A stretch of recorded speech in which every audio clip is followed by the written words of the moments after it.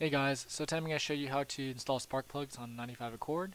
So the first thing you want to do is take out your ignition wire and then use your spark plug socket wrench, which is basically just a deep socket, but it has a piece of rubber inside. So what you want to do is take out your old spark plug.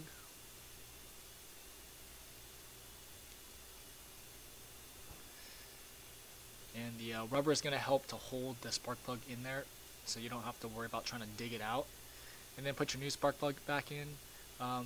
The stock ones are actually pre-gapped, so you don't have to worry about that.